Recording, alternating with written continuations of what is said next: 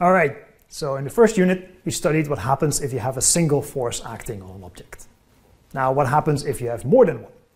Right? Because in the end, right, what we're looking for in mechanics is how forces can cause objects to move.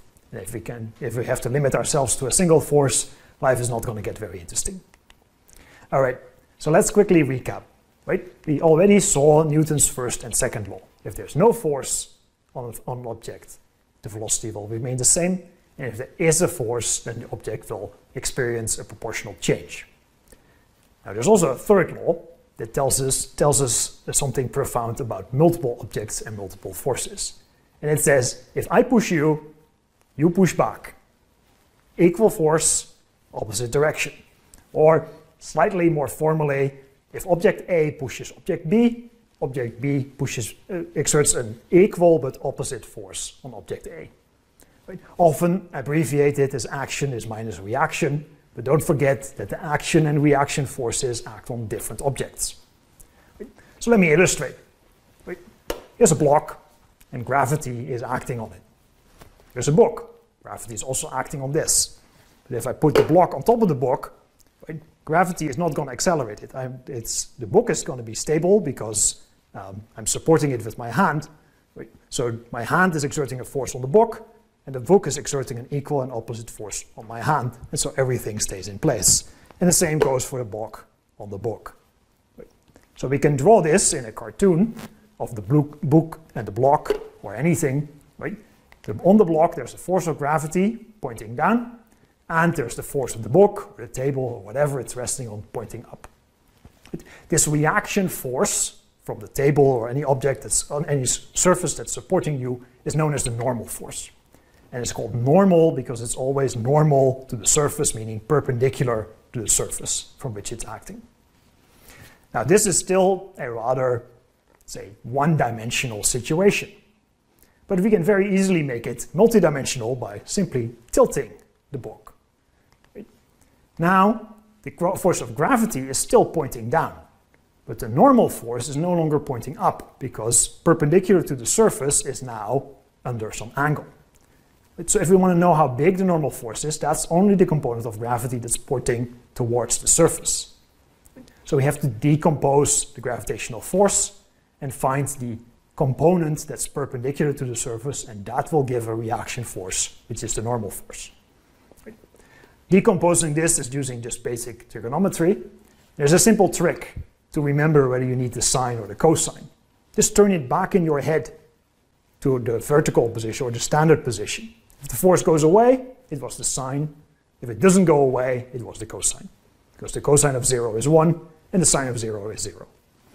All right, so the y component, right, the component of the gravitational force on the block that's going perpendicular to the book goes with the sine, and the x component goes with the cosine. Now, if I tilt the book a little bit, the block will still stay in place. Right? So there must also be a force that compensates for the gravitational component along the surface of the book. And that, of course, is friction. So when do you get friction? Well, best known example, perhaps, is if you have cold hands and you rub them together.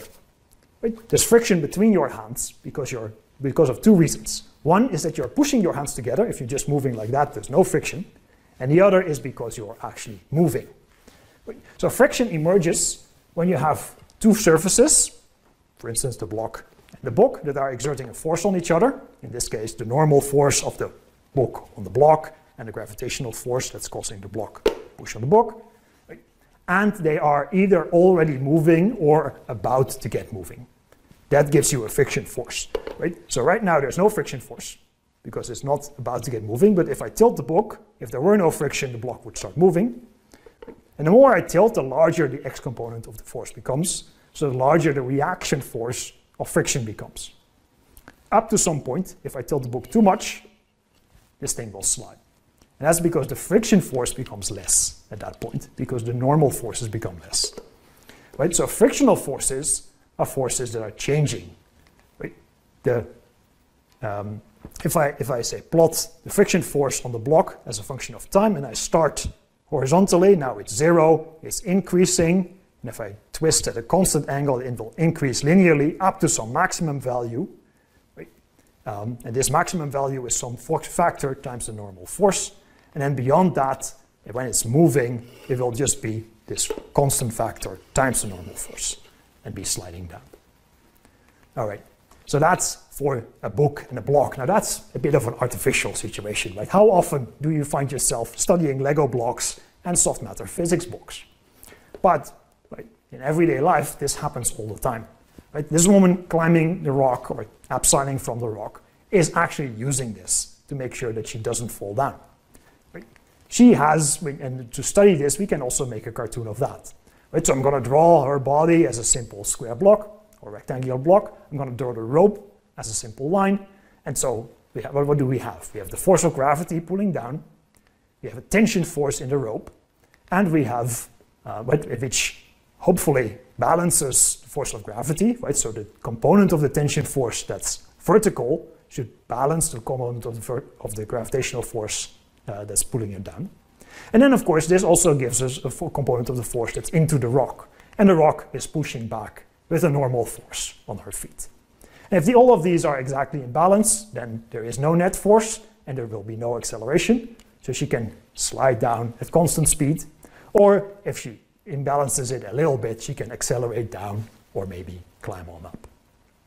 All right, so that's about forces. Of course, we get to practice with that. In the next unit, we're going to see what an effect of force, because if you're exerting a force and you're moving, you're doing something called work.